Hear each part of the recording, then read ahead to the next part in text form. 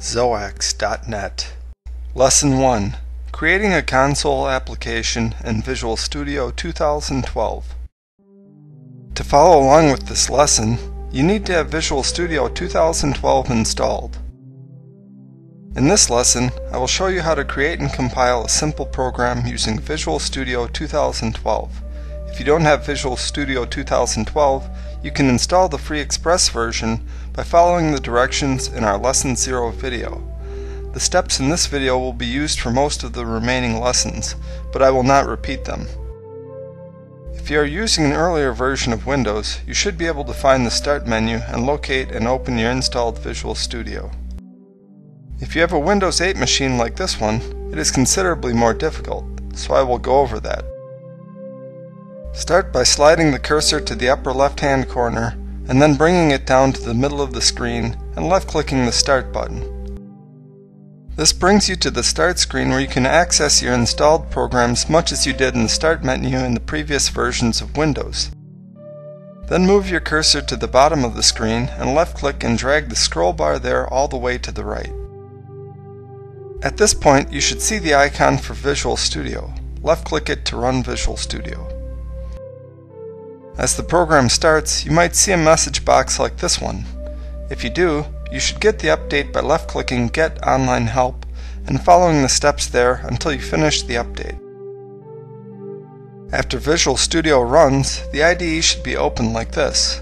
However, you might see a progress bar running for a little while to complete the setup. Once Visual Studio opens, left-click File in the menu bar and then left-click New Project in the sub-menu, and you should see this dialog open.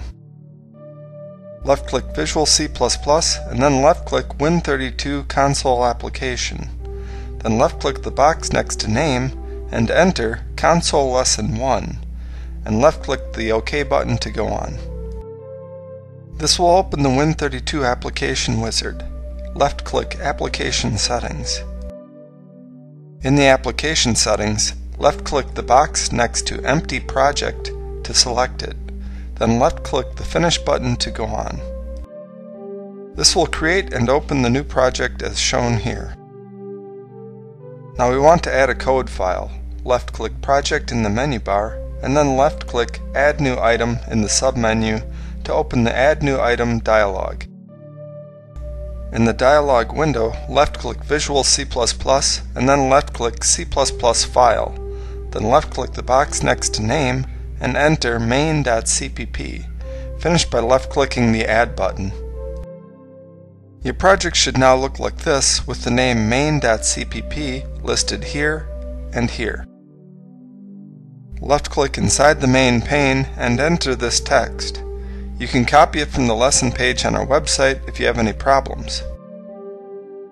Now left-click Debug and left-click Start Without Debugging to compile and run the program. You should see a message box asking you if you would like to build the project. Left-click the Yes button. At this point, the program will compile and run if you have typed it correctly, and you should see the console window displaying the words Hello World.